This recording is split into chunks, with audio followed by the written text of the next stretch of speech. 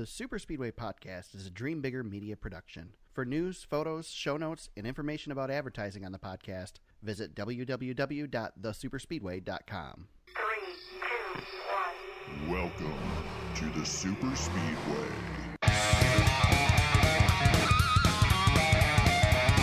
He's easily going to drive by some of the cars that are contending. The 42 of Larson, the 11 of Denny Hamlin. Neither of those cars are even going to hold. Oh! Contact with the 11.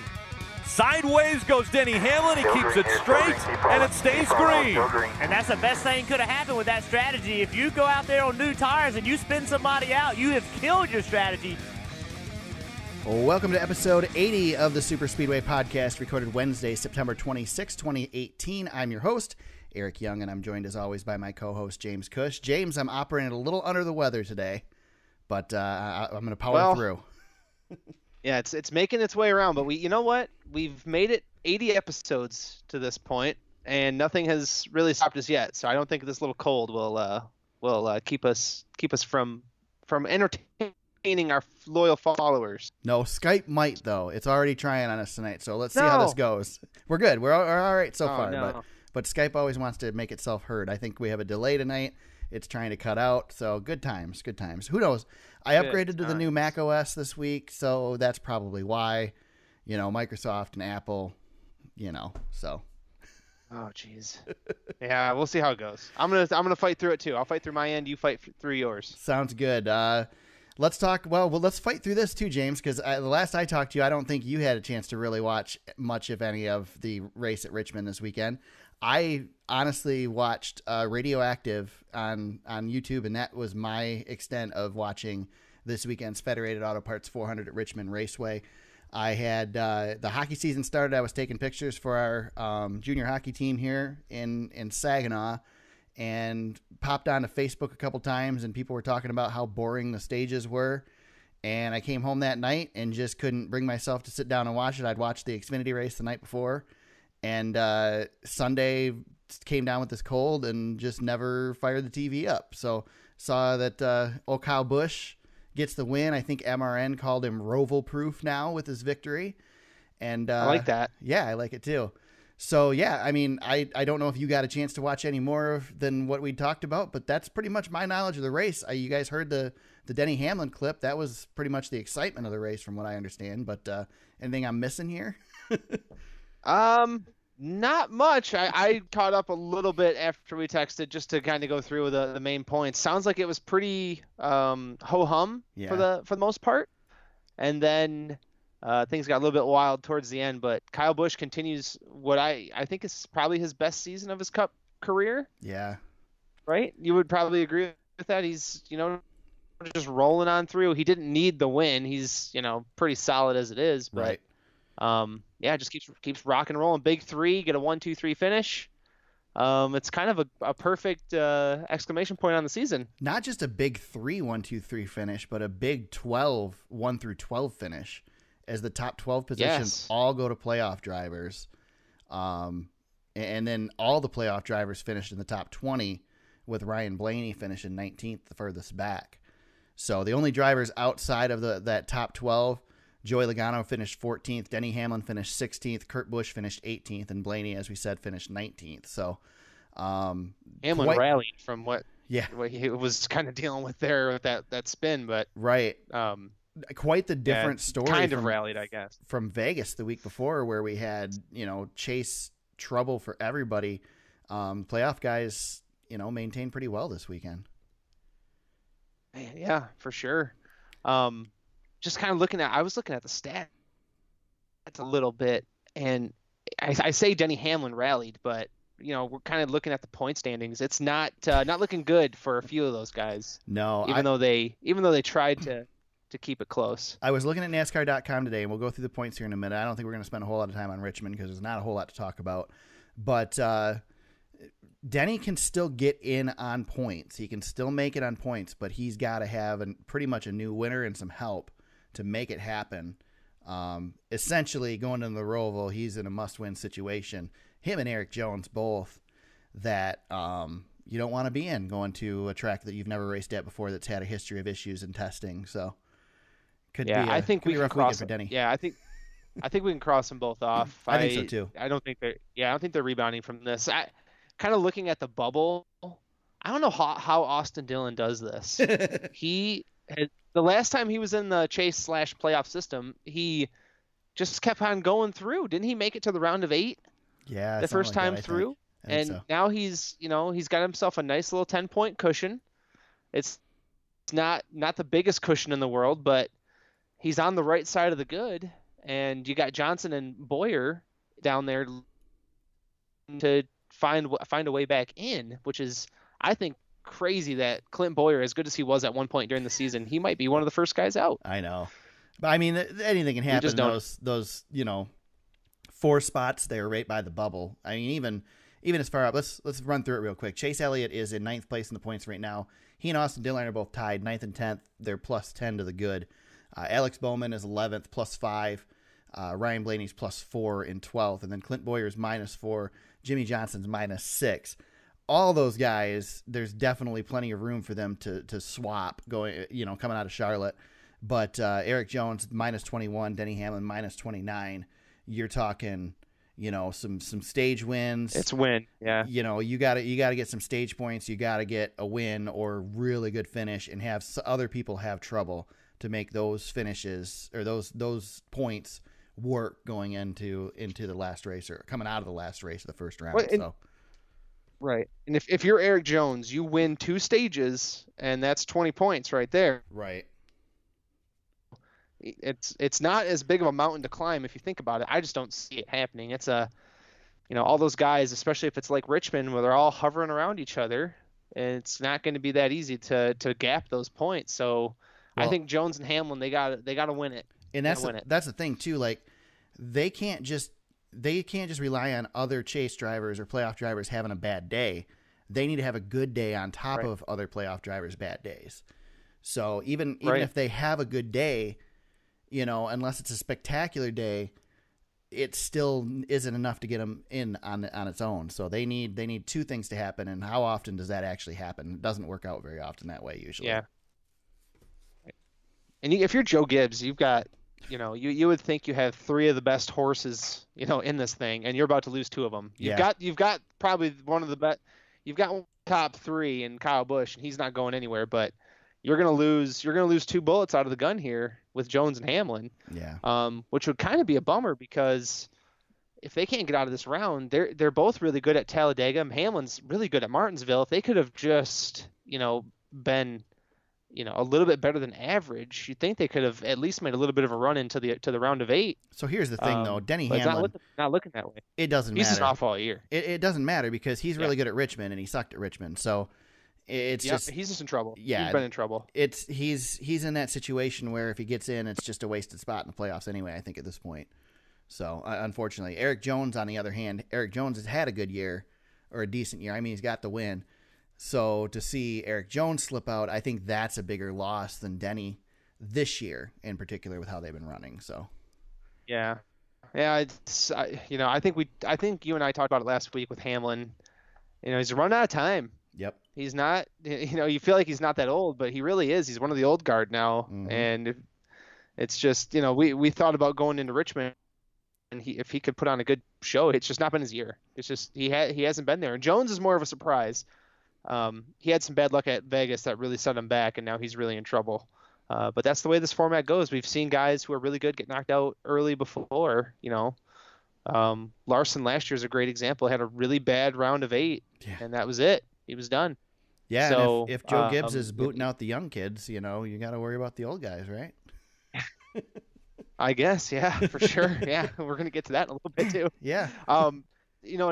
Another guy, we should probably mention Alex Bowman, doing enough right now. Yeah. To stay alive. I thought he'd be, easily one of the first guys out, but kid's putting up a fight. Him and Dillon are kind of the 2 surprises that are, kind of snuck up there. They're tucked right in safely for now, but it's going to be a heck of a battle. It's going to be a lot of fun to watch this week. Let's talk about a couple of those guys. So you got Eric Almirola comes home with a 5th place finish at Richmond. Austin Dillon, who you mentioned, manages to rally, gets a 6th place finish. Those guys, I mean, Bowman comes home 12th, so he's he's doing what he needs to stay in it, but he's not. I mean, he didn't have the great finish that those guys had. I mean, 12th place is great for anybody, but not to that level. A couple of those guys, Chase Elliott comes home 4th. I mean, these guys are making it known that they're in this thing, and it's maybe closer than what we think. Although, the two guys that I think we're going to worry about getting it all together are the top two in the race. So with Kyle and Kevin. Yeah. And when we mentioned just a little bit ago how important those stages are going to be, Clint Boyer is a great example from Richmond. If you just kind of look back really quickly, all the guys around him were north of 30 points, 40 points, and he gets a 10th place finish with 27 points. So a couple of bad stages, and he gets the top 10, but at what cost? He's on the outside looking in. He's that first guy out, but that's going to come into play, as every little point matters when you're that far back in the pack. Right. So Jimmy Johnson is -6. He's in 14th. Does Jimmy rally? Does he get it done? Yeah, I was going to say, I was going to ask you too, if you had to, if you're picking 4 guys to fall out, who are the 4 guys at this point? I say Johnson and Boyer get back in. I think Boyer's been too good. And he's shown a history of being a pretty good road course racer, even though we don't know what the Roval is really going to be. And Johnson, I just think, will consistent his way in. I think he'll do what he needs to do to get in. He's too good. He's too close, and he's too good. I know it's not been the best year, but I think those 2 guys get in. And if I had to pick 2 guys to come back out, I think it's Bowman and I hate to pick against Ryan Blaney, but he just hasn't been there either. I'd say Bowman and Blaney, just based on the numbers, they come back. That would be my guess. Okay. I'm with you on Blaney. I think Blaney falls out. I just don't think they've got stuff clicking right now. It's not been good. No. It's weird. I think Boyer gets in. It's hard to bet against Jimmy Johnson, especially at Charlotte, even though it's really not Charlotte. Yeah. But I don't know. I say Jimmy stays out. I say Boyer in over Blaney, and the rest stays the way it is. Unless. Yeah, I think with Johnson, I just think the intelligence and the skill will be enough for him right now. Right. It won't. It's not going to work in the next round, but for right now, at this point, I think it's enough to get him into the round of 12. I don't know. But he'll need to do more moving forward. He'll need to do more moving. Like Talladega's coming up, and that's going to be a big question mark for him too. But let me throw another one at you here. I'm talking over you because of Skype, but you're fine. So we out of the 8 guys there, and we're going to talk about Charlotte, and we're going to talk about Charlotte a little bit more than we'd normally preview a race because of the Roval this weekend. But at this point, with these 8 guys here, who do you think out of those 8 has the best chance of getting a win at Charlotte to lock themselves in? I know my pick, but it's got to be Boyer. That's the way I'm leaning too. It's got to be, only because he's had on-track performance. The rest of these guys really haven't. And that's weird because Chase Elliott is a road course winner this year too. That is true. That is something to look at. I think Chase would probably be my second pick, but I would probably go Boyer. Yeah, I think that's probably the best choice out of these guys. Obviously, Jimmy Johnson can come out of nowhere and do something, but he just hasn't had the season to do it. The other one that for some reason just feels like one of those guys, I don't know. Eric Jones is terrible on road courses, though, isn't he? Or is he good? I can't remember how he's been doing on road courses. I mean, he's good enough to make the playoffs, so he can't be. I don't know. Let's take a. Let's take a look at it. For some reason, I feel like Eric Jones hanging back there is like, I don't know. It just feels I'm crossing him off. I am too, but of anybody in that group that could just sneak one out and get it done. Yeah. I don't know. Hamlin too, you never know, but Hamlin just hasn't had the season. Eric Jones has actually had the season. I just feel like out of those guys, maybe Eric could slip it, what he needs to get done and get it together and do it. But yeah. I'd bet on Boyer any day out of those 8 for sure. So in 2017, Eric Jones finished 25th at Sonoma, and he finished 10th at Watkins Glen. Okay. And then this year, and you got to think this is more of a He was 7th at Sonoma and 5th at Watkins Glen. Wouldn't you say this is a Watkins Glen style track more so than Sonoma because of it's going to be fast, right? Well, I guess the middle's not fast. It's going to be fast in certain spots, Man, but you it just also can't compare this to anything. No, it's so different. No, it's so different. Eric Jones is he's had one finish in his entire career outside of the top 10 in road courses. So I don't know if that changes your opinion or not, but yeah, I'm still leaning. I'd go Boyer, Jones, Chase. Those are my top 3 in order of best chance of getting a win this weekend. Yeah, but none of them are going to do it. I don't think so. No. We'll pick our winners a little bit later, but yep. All right. Anything else on Richmond we needed to go over before we move on? Dale Jr. had a heck of a run. Hey, in the yeah, race. let's talk about that. Dale Jr. starts on the outside pole, and where do you? I don't have the results in front of me. Where do you wind Finished up? 4th. Yeah, Finished 4th. He led 90 some laps or something. Right in it, man. That was awesome to see. I was so worried that he'd go out there and look silly, but I mean, obviously, Junior Motorsports has some of the best cars in the Xfinity series right now, so he's driving good equipment, but. That was great to see. It was really good to see. He's been off for almost a year, 11 months or so, or 10 months, and goes out there and dang, dude, nice run. Yeah. We should race Xfinity a little more often. Definitely. Yeah. Oh, yeah, that was cool. Just cool to see. Fans were excited. I saw Jeff Gluck tweeted out that there was one guy who came from, I want to say like California or Washington or some way out west, and just wanted to see Dale Jr. race, and then he left. Didn't even stay for the Cup race. Watched Xfinity and left. I could see it. Pretty cool, man. And I was gonna say, like, if Smoke ever came back like around these parts in Xfinity, I'd go watch him. Yeah. I mean, if I tell you what, if I was on the fence of going to a race, and I mean even Dale Jr. If I was on the fence going to a race and Dale Jr. is running it, I mean, to be honest, when we went to Michigan. That was part of the thought of going there is seeing Junior run. So, and I did the same thing when it looked like Gordon was going to run, trying to get there to see those guys. So yeah, I'd say it's a reason to go.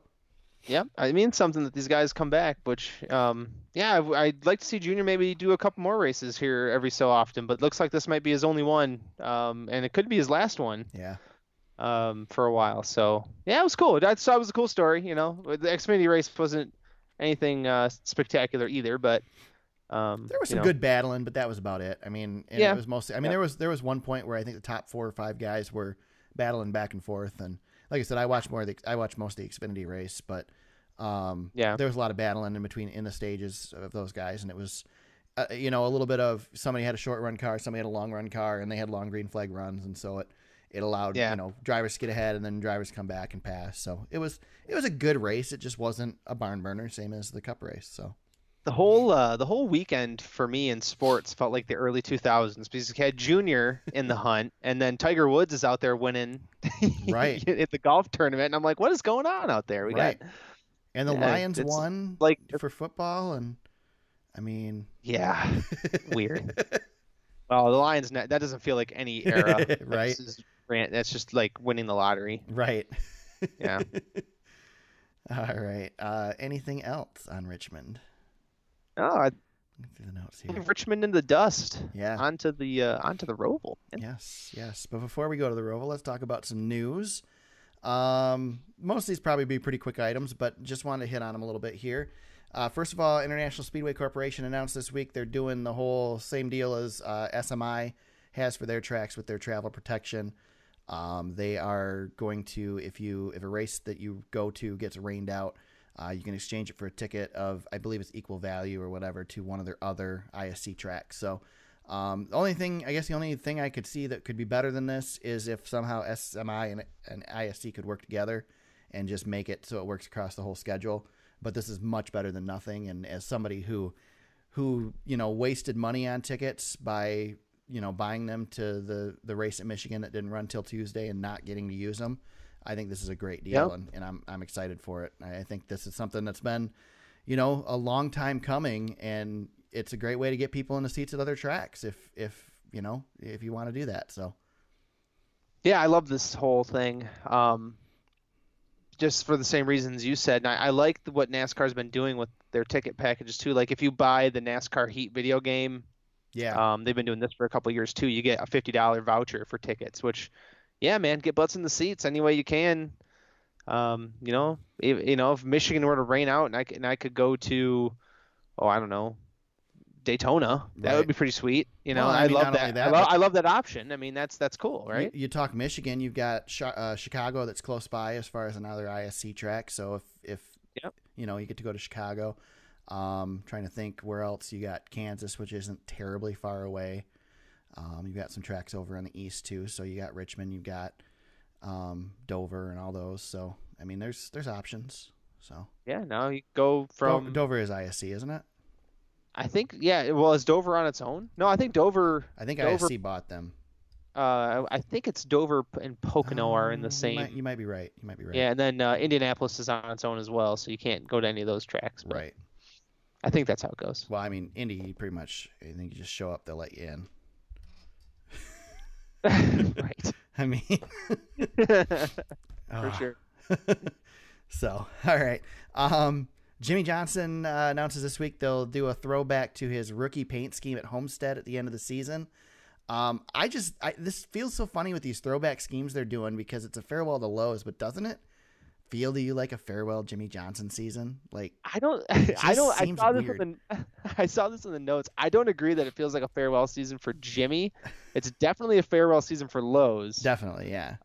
Which, speaking of which, Lowe's has said they will not return. There were some rumors that they were maybe coming back as an associate or something, yeah. and they were like, no, yeah, we are coming back at all. I mean, don't get me wrong. I don't think Jimmy's going anywhere. It's just awkward. It's different. Yeah, I agree.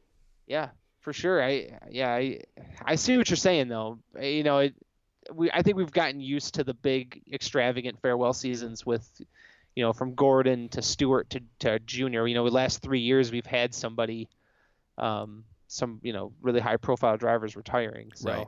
We've gotten used to it. But Jimmy's running these two throwbacks at the end of the year. He's got his pride, or what is it? Power of Pride. Power of Pride scheme is his very first scheme, and then his rookie scheme, which they look awesome on the Camaro, by the way. Yeah. Love it. Yeah. Still a bummer that Lowe's is going to be gone. Yeah, it's too bad. They've been in the sport for a long time, and yep. Who knows? Maybe they'll leave and realize that it's not worth it and come back. But yeah, it's we've talked on this podcast probably enough about sponsorship this year, but still, to me, so strange that the 7-time champion is not gotten even one sponsor announcement yet. Right. And Austin Dillon's releasing his paint scheme for next year already with Dow. Right. Yeah. What's going on? Yeah. Well, Dow's doing pretty well, so. Yeah, I think Dow's fine. Yeah. Dow. NASCAR made some updates this week to its leadership structure. Brent Dewar, current/former NASCAR president, stepping down. He's going to be replaced by Steve Phelps. Dewar is moving to a senior consulting and advisory role next year. I almost put this as a do you care, but I think we do care because we want things to change, and I think this is another sign that maybe the Brian France era is winding down, and we'll get some changes in NASCAR and a fresh set of eyes on things, and not like Steve Phelps came out of nowhere, but I think it's a good sign for those who feel that we're struggling and we need some changes. I don't know what your thought is on it, James. No, I see it as a comfort hire. I have no qualms against Steve Phelps. I think he's, I don't really have a whole lot of thoughts on him other than he's been doing a great job for a long time. Right. But when you hire from the inside, right, you get that change, but you also get that familiarity. And Steve's been with the company for many years, and done some great things on the marketing side. So, good hire. I mean, I don't know what else to say. But you're right. Brian France era, looks like the restructuring is in place to kind of get him out. So, and we'll Dewar was asked in an article with NBC Sports about. There were a bunch of questions asked of him, but one of the questions was whether Brian France would come back or not. And basically, he said Brian's dealing with his own issues. That's not a question for him to answer. And they won't commit. Yeah, they're going to be non-committal on that for a while. Exactly. I think they may think that he's coming back at some point. Yeah, it's possible. The way that, because they don't want to say he's coming back yet because it's not the right thing to say because people would be outraged. Right. But yet they won't just boot him away either. So right. We'll see. We'll see. And then somewhat, I think, breaking news before we started recording. Maybe it was earlier today, but actually it looks like it was earlier today, about 5 o'clock. Adam Stern tweets that a majority of NASCAR Cup teams voted in recent days to endorse the 2019 rules related to the so-called All-Star package that NASCAR has proposed. This is according to people familiar with the situation. Exact number of races it'll be used for is not clear, but said to be at most events 1.5 to 2 miles in length, or tracks 1.5 to 2 miles in length. And we've talked ad nauseum about the rules package. I don't know that we need to go back into whether this is good or whether this is bad, but I mean, I don't see any surprise there to you, James. No, I'm not surprised, but dang. I was hoping we'd be able to avoid this thing, but we're going to see it. And I felt like I think we've all known 2019 we're going to see this thing at some point. Right. So, yeah, let's see what happens. I was listening to the Late Shift on Sirius XM last night where they were talking about it a little bit, and Brad Daugherty was talking about it, and he's very much for it. And I understand why he's for it, because he's not a front-running team necessarily, and this will probably make things more equal to him. But, I mean, some of the aspects that he talked about with it last night were good, and made me want to give it a little bit more of a chance again. I don't know. I'm still on the fence. I'm right in the middle on it, whether it's a good thing or a bad thing. I saw a tweet earlier today. I'm going to see if I can find it. I meant to like it so I could find it quickly. Well, I still like my idea. I'll filibuster while you search. Yeah. Real quick. I still like my idea the best, only because it's my idea and I'm right and everybody else is wrong. Why can't we just split it? Why can't we split the 2019 package on all races with multiple events? I think the problem is that you then run the risk of one event sucking and one event being good. You know what I mean? One way or the other, depending. I'm not saying one would go one direction or the other, but I don't know. I don't think NASCAR wants to. I don't think NASCAR wants to put the comparison out there, to be quite honest, because I don't think they want people. Not that they're not going to be able to anyway, but I don't think they want people to be able to compare, that closely, because they don't want to look bad, I think. Well, and we did. I mean, just a counterpoint. We did run a season in 2007 where NASCAR ran two different models of race car. Right. I don't, I guess well, I don't. And we also ran where they did the test at Michigan and with the high drag package, and they did Indy. Fans paid. Yeah, fans paid. That really ticks me off too. That race really made me mad because fans paid money to watch a competitive event, which was a glorified test session. Yeah, but I mean, and what did people do when we did that? They got mad because they compared the two races, and so maybe that's what NASCAR is trying to avoid. I don't know. Maybe I don't know. Trying to find. I still can't find this tweet. I'm not gonna be able to find it. I can't remember who tweeted it. It was a driver, I thought. But basically they said that if you have a bunch of, oh no, you know who it was? It was Chad Finley, who runs in the. He's a local driver here from Michigan. He runs in the truck series occasionally and runs in ARCA. Let me find it here now that I know who it is. So he says, I wish people would ask the question, if everyone has essentially the same bodies on top of having a spec engine, then how will we expect the racing to be better? If everyone has the same stuff, how will we have any passing? Only answer is restrictor plate. It's not a bad argument. Yeah, that's a good point. When you said spec engines, that also brought up. Didn't Kyle Busch have a great rant about spec engines this week? I didn't see it. I don't have anything in front of me. I think he was really furious about spec engines. Everybody go look that up because I don't have the time and time to research it right now. But back to the package. I mean, I've said it on this podcast many times. I'm not a huge fan of it, but I think I'm with you that if we're gonna do this thing, let's just do it. Let's make 2019 the year we're going to do it. And, I'm rooting for it to fail so we can do something different, but maybe it will work. And, and if it's great and everybody loves it and I have to eat crow, that's fine too. Here's a follow-up tweet from Chad Finley. He says he races in the truck series. He says it's still extremely hard to pass. Look at how many races were won this year simply because of track position. That's what needs to be fixed. If you give everyone the same stuff, track position becomes even more important. And so there again, you put the restrictor plates on the cars, makes it easier for them to pass, makes it easier to get those runs, gives an advantage to the guy behind, and you can, in theory, fix that. So I don't know. We'll see what happens. I'm not cheering for it to fail. I'm cheering for it to be an awesome success because I don't want to see a failure. But I'm on the fence, man. I don't know.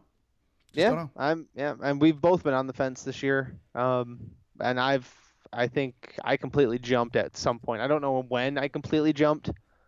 Oh, but you jumped. You hate everything. I was an early jumper, though. You hate everything.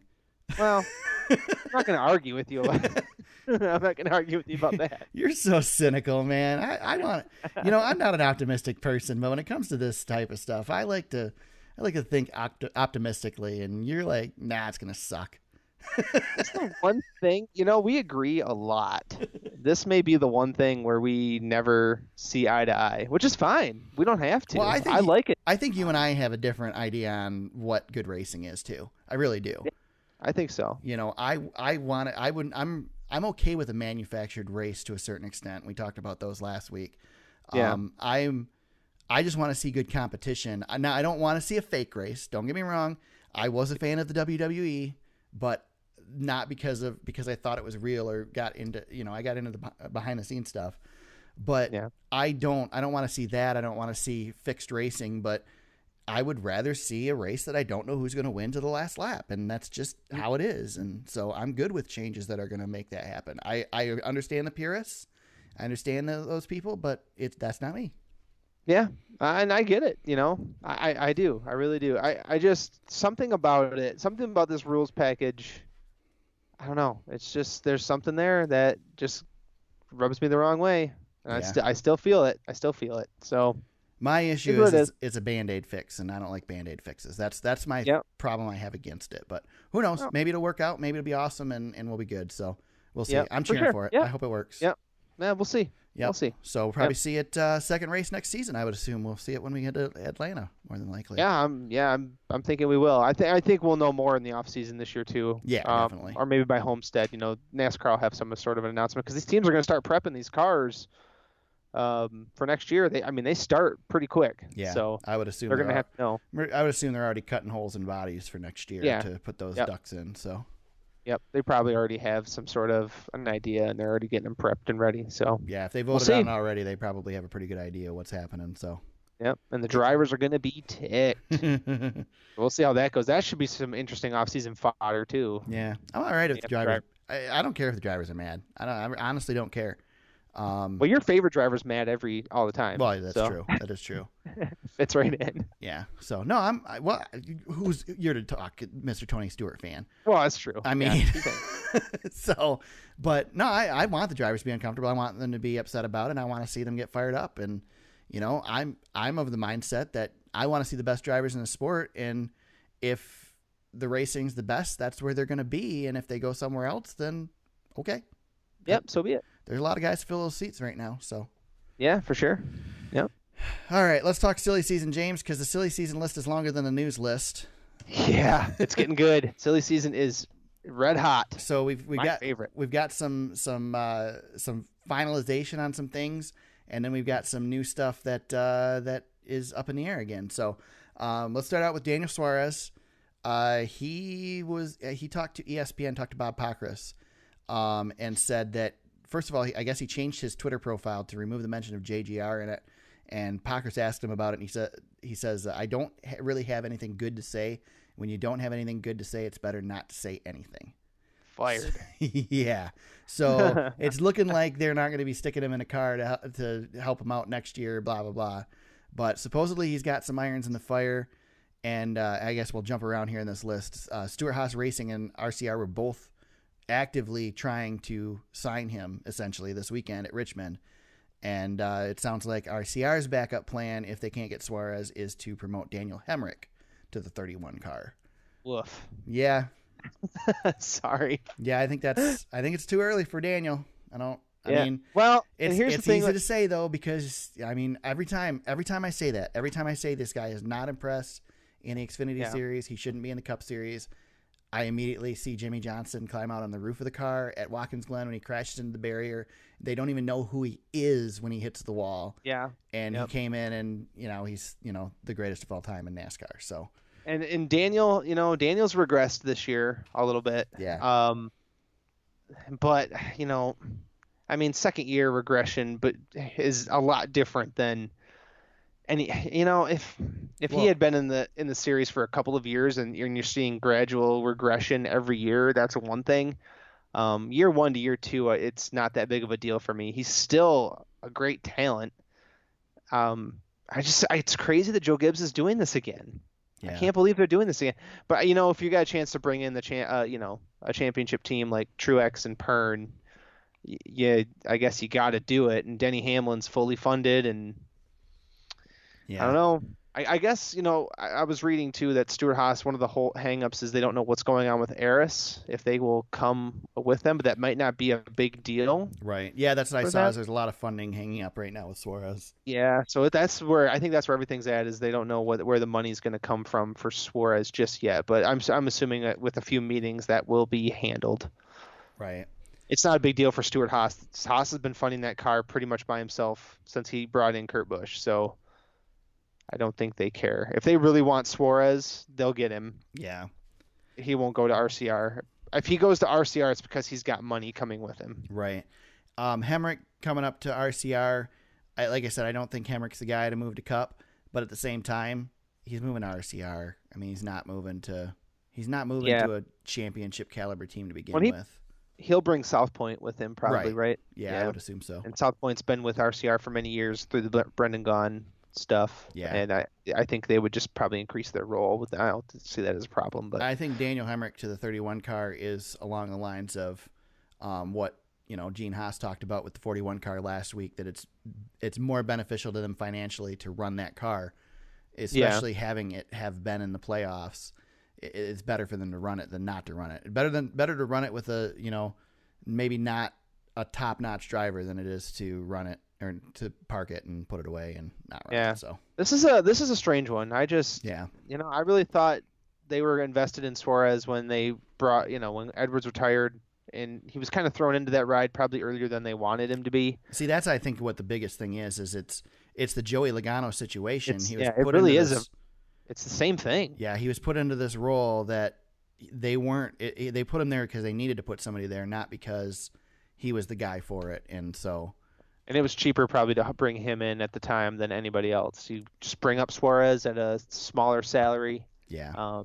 And you just go from there with the funding you got. But yeah, that's a bummer for him. But it all came down to that agreement with Furniture Row. See, if they didn't have that agreement with Furniture Row with Eric Jones to begin with, then Suarez never would have been in that car.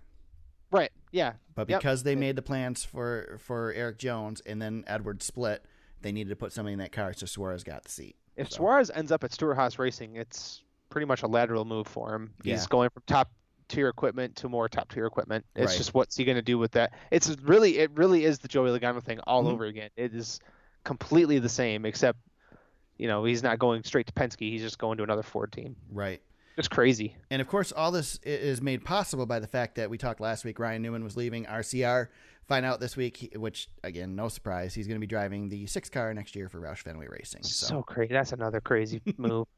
So he has to, but I saw that Cat's not bringing their sponsorship with him. He must be able to attract some sponsor for that car or something. That's just strange. There's got to be a reason. Yeah. So Matt Kenseth done, right? Well, so Matt Kenseth, he says that he wants to stay at Roush, but he does not want to race full time. So he is not going to go race for another team. He's not going to shop teams. It sounds like basically that Kenseth is going to be willing to stay at Roush, help him out a little bit, or just be done. It kind of sounds like where Kenseth is right now. I don't think he doesn't want the whole grind of everything, I think, and the obligation of it. I think he's enjoying his role right now as kind of a mentor and that sort of thing, which I understand. I mean, Mark Martin did that for a while, so. Yeah, I think they brought him in obviously as a sponsorship maneuver because Bain was not fully funded, right? So you bring in Kenseth, you fill up the car for the rest of the year. Bane's not doing anything, so it doesn't really matter. You're not worried about his development anymore at this point. Right. So you just get the car fully funded. Hopefully you get a little bit better performance. Maybe Kenseth can give you some insight, and it's probably worked out for him the way they wanted it to this year. Right. So now you bring in Ryan Newman. I don't know what that does. Sorry, Ryan Newman. Yeah. But I don't know. It's Ryan Newman's making a lateral move here too. He's going from Richard Childress to Roush, which is maybe even a slight step back. I think it's a step back.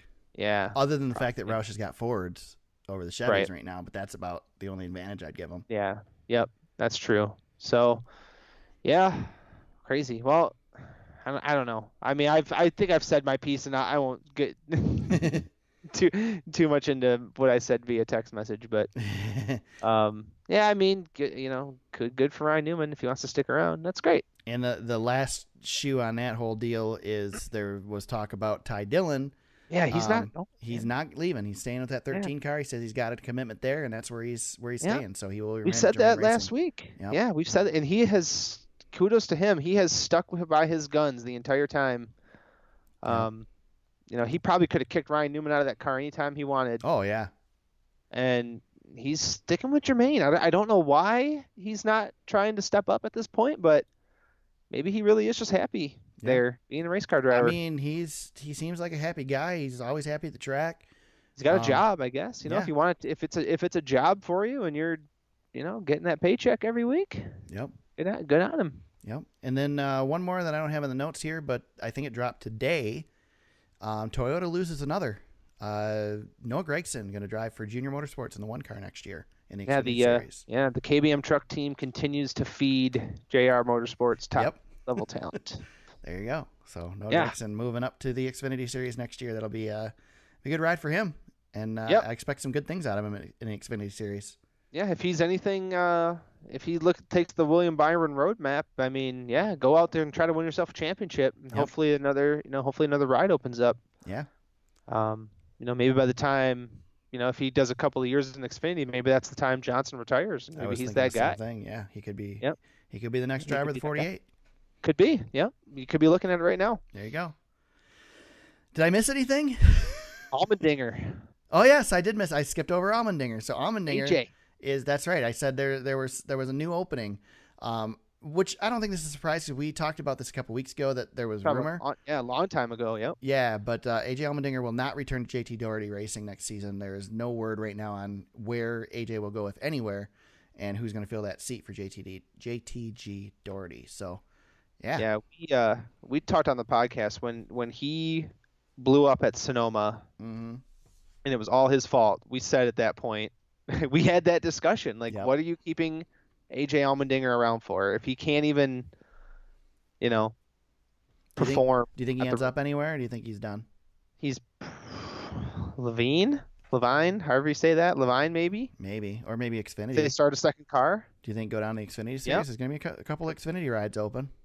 Could maybe hook up with Roger Penske and run some more Xfinity races. I know they still have a pretty good relationship. Didn't he win in an RCR car in Xfinity?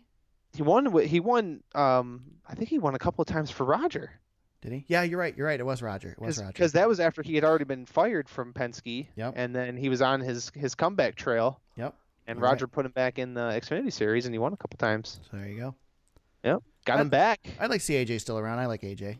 He's a good guy. Yeah, I do too. It'd be a bummer to lose him on the personality side, and he's really good on TV. I think too. He's usually on. He's usually on Race Hub, right? Yep. It's one of those shows or NASCAR America. I think he's on Hub. Yeah, I think he's on Hub. And he's been good for the sport. He came in. He was kind of one of the highly touted open wheel drivers of his era. I mean, he was really good in the kart series when he came over to NASCAR, and he had made the climb before he had his drug problem. Yeah, and he was on the rise for sure. Yep, he made the leap from Red Bull to Richard Petty, and then all the way to Roger Penske, and he was there. Yep.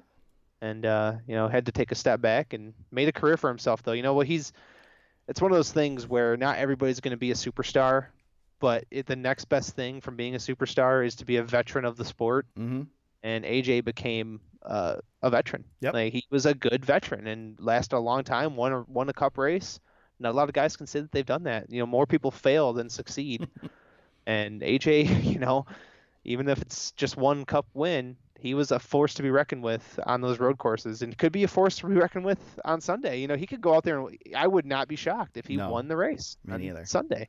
Me neither. So anytime we go to racetracks with right-hand turns, he is still a force to be reckoned with. You still got to account for AJ Allmendinger out there. Definitely. And I think he'd be a force to be reckoned with in a better car at, tracks with left-hand turns too. So I think he's a better driver than what he has at JTG Doherty. Basically, he's running Richard Childress cars right now. Yep. So, yep. And that was another thing too last night. If any of you have Sirius XM and go back to listen to the recording of last night's show, Doherty was talking about the alliance and how the alliance works and how it works for different teams and everything. And he was talking about his alliance with RCR. And it was really interesting, the insight that he gave into it. Basically that, obviously you would imagine there's different levels. And the level he's at with RCR is they basically open their books on both ends. And, RCR can see what they're doing. They can see what RCR is doing. And when they have a team meeting, they have a team meeting together. And, he was talking about the relationship with some of the other teams too and what he knows about it. It was a lot of good insight to it. So really interesting. Yeah. And another good read is Pockrass wrote earlier this week, or maybe it was late last week, about how these alliances are not sustainable. Okay. And he kind of goes through the history of alliances. If you just go to ESPN.com in their NASCAR section, it'll be on there. But that's another really good read on how these alliances work, and how Furniture Row failed, and just a nice little deep dive. It talks a little bit about how Stuart Haas had to break away from Hendrick and how that relationship got really bad, right, in 2016, to where it is now. So yeah, just another good read. Just a couple shout outs on that one. Business side of this work could be pretty interesting. It's not something that most fans really probably should concern themselves with, but it's really interesting if you want to dig into it. So, all right. I think that is the silly season update at this point, right? Yes. That's so good. Yes. You look at Twitter. Is anything broken while we're on? No, I don't think so. I think we're good still. Yep. I think we're good. Nobody else has left a ride. Nobody else has been signed at this point. So we're good. Yes. Yeah. Right. I do love silly season though. It is a lot of fun. It is a lot of fun. Good stuff. Yep. So we go to possibly one of the most, it's definitely one of the most, if not the most anticipated race of the entire season, and maybe of NASCAR in a long time. We go to the Roval this weekend at Charlotte Motor Speedway, the Bank of America Roval 400. I don't know, man. I told my wife, I said, I'm watching the race on Sunday, just so you know. Don't make any plans for me because it is happening. Leave me alone, woman. Right? Is that how it went? She listens to this podcast, James. I would never speak to her that way. Okay. I was just, Don't be getting me in trouble, man. She'll listen to this before Sunday.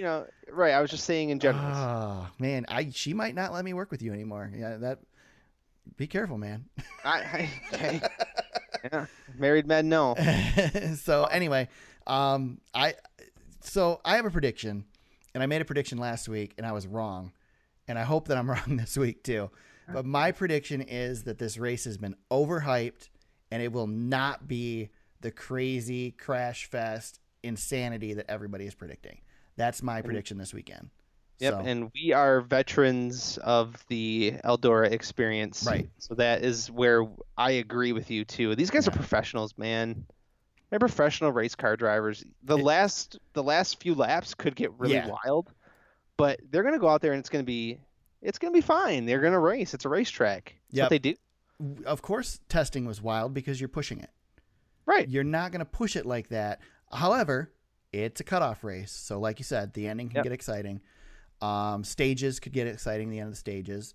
One thing that I found really interesting, I don't remember who said it, but somebody pointed it out, and it might have just been a random person. It might have been somebody in NASCAR. I don't remember. But Canadian Tire Motorsports Park, we've had excellent finishes there, partially because of the last two corners there at that track. Does it look familiar at all? Because if you look at the dog leg or the kink or whatever you want to call it at the front stretch at Charlotte right now, it looks really similar. So you got somebody racing to get into the playoffs, and they're in second place, and they're within bumper's reach of the leader. They're wrecking him, man. Oh yeah, the finish at Charlotte could be excellent.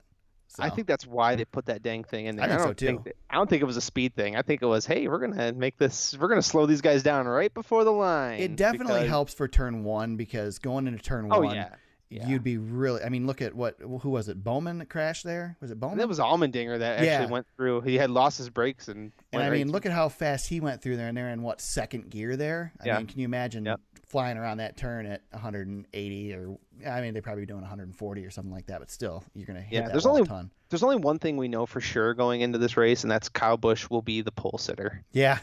I will take that to the bank because of watching him during testing going through that back chicane. Yeah. Nobody took it like Kyle Busch. Yeah. That dude was full throttle all the way through that sucker. I can't wait to watch qualifying because I think he's going to go for it. Charlotte Motor Speedway has embraced this. They've put a ton of effort into this thing.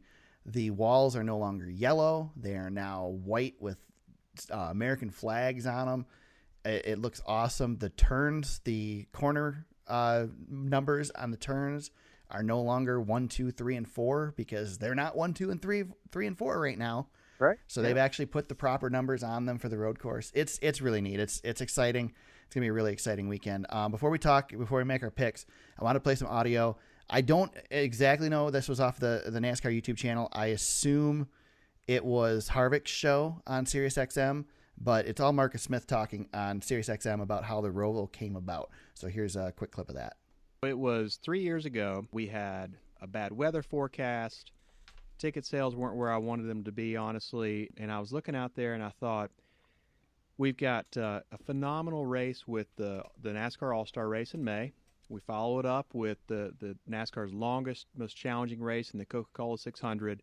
And then in the fall, we just didn't have the same pizzazz that all the excitement around those first two races have. As I looked out my window and saw the speedway, and I thought, you know what? There's so much chatter about there not being a road course in the playoffs. There's a lot of chatter about there being too many intermediate 1.5 miles. I could kill two birds with one stone here. Let's change it up and run the Roval. If you're in the sports car world, you come to Charlotte, when you drive the road course oval, you call it the Roval, and it's been that way for a long time. I called our buddy Steve O'Donnell up from NASCAR and said, I've got a crazy idea. Are you sitting down? and he laughed and said, okay, I'm sitting down. What is it? And I floated this idea by him, and he said, man, that is crazy. I think it's pretty cool. Let's talk about it. It's about a 2-week process and got a lot of feedback. I think you and I had breakfast one morning, and I said, I got a crazy idea. What do you think about this? You gave me some thumbs up on it, Kevin. And I talked to a few other people. Max Pappas was so helpful in the whole process. Jeff Gordon, Mario Andretti. We just had a lot of great feedback on the whole project and tweaking all the details to get to a world-class level road course. The biggest thing is, I think, whether this is a success or not, I applaud Charlotte Motor Speedway. I applaud NASCAR for putting this effort in to try it. I mean, they're going all in. This is not a halfway thing. All in on this to see how it works, and it could be one of the greatest things that happened to our sport. Right. Yeah, like Eldora for the truck race is the only thing we can really compare it to, and that's a fantastic event for the truck series. I think this has got the potential to be the same thing for the Cup series. It could be something we really look forward to each year. And if anybody wants a continuation of that story a little bit more, Nate Ryan had him on the NASCAR and NBC podcast as well.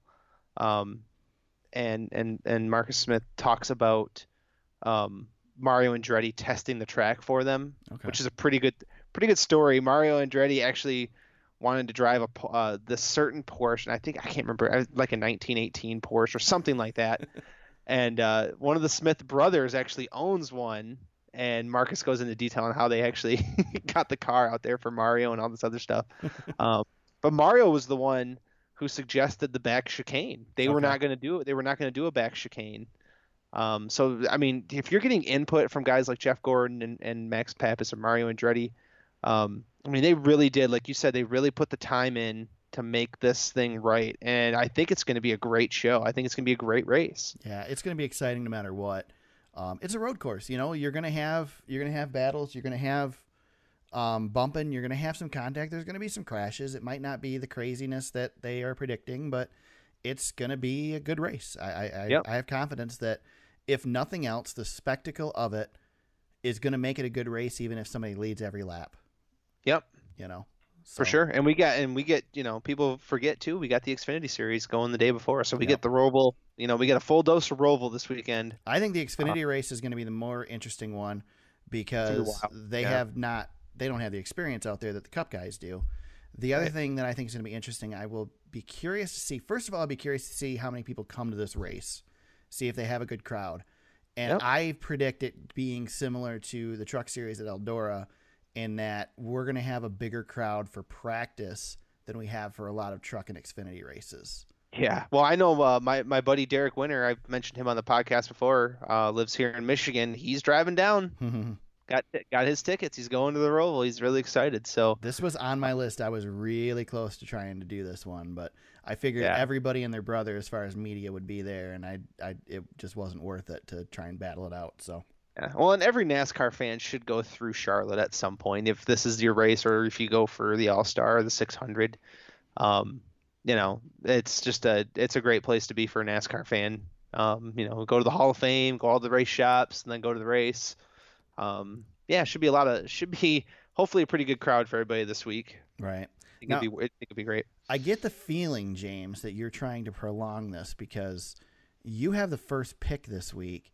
Oh, God. And if we go on the racing reference page for the Charlotte Roval, there is zero data because we've got nothing to pick on. Yeah. We've never run a race here, so I can't rely on my average finish pick that I normally rely on. We got no data, so we have no data. But you got the first pick, so who you going with this weekend at Charlotte? And what's your reason behind it? Well, we could be as crazy as we want this week, right? Yeah. So before we hit the record button on the podcast, you and I were going through the scenarios. Right. And one of my thoughts was I was looking at my fantasy team, right? And we have no data, like you said, and I thought, who I'm going to put as my A starter? I'm going to put Jimmy Johnson. And here's my reason why. Jimmy's going to play it safe. He's going to play it smart because he's on the bubble. And if he has a shot to win late, I think he's probably going to be my safest, best bet.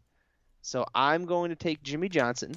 It'd be easy to pick somebody like Kyle Busch or, Harvick or, all those Truex. Truex has been really good on road courses, but they're already locked in. Those guys are locked into the next round.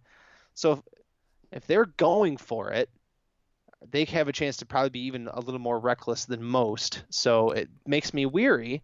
And, also a guy like, I could pick Jimmy Johnson or I could go with a guy like Chase Elliott or somebody like that. But I'm going to take the experience. This is probably the first time I've picked him all year. I think it is. I'm going to take the Jimmer as I just have a feeling about him this week, and I could be totally wrong. So here's my counter on Jimmy Johnson for you. The problem with Jimmy is Jimmy and Chad watch everything. And if Jimmy is in and he's running second, he's not going to risk it to take the win. Right. I agree with you. So if he can get himself in on points, they're not going to do anything stupid. They're going to putt around in fifth place if they need to or whatever they're going to have to do. Yep. So I am going to take the easy route, but I'm not taking it for the reason that it's an easy pick. So I'm going Kyle Busch, but my reasoning for it is that A, he doesn't have anything to lose because he's already in, but B, Kyle Busch has won on every track in NASCAR except for one.